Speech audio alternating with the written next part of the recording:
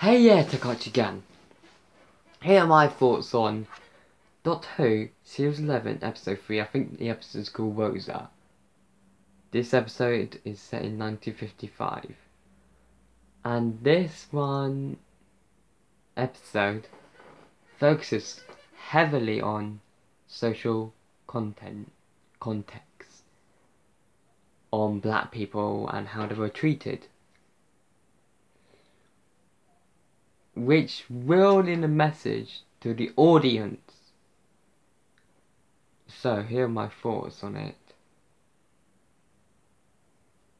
The story is great. Now I need to be more exaggerate. I need to exaggerate more. The story is great.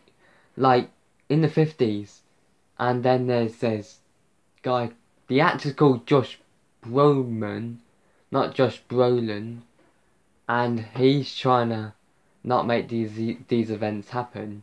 I saw him in the after credits of it, and he actually looked quite good looking. Don't judge me.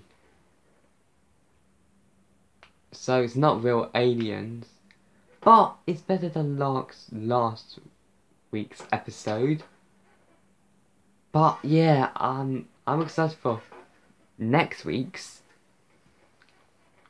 So yeah,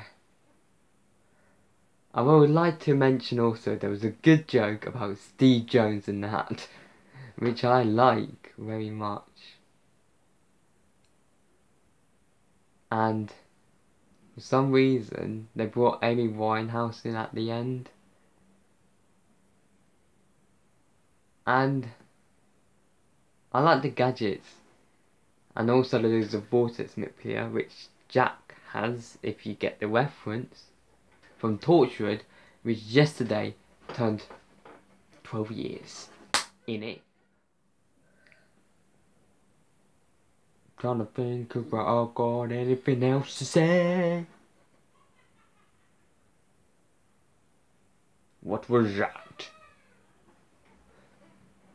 Anyway.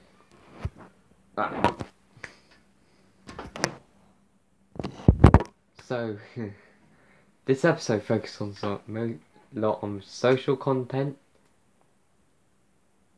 The Steve Jones joke. The story is good, ain't it?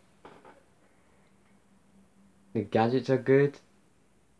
Josh Brolin. And even Martha Luther King makes an appearance. Not the real Martha Luther King. He makes a cameo. Anyway. Fan support. See you in the new feature. And goodbye.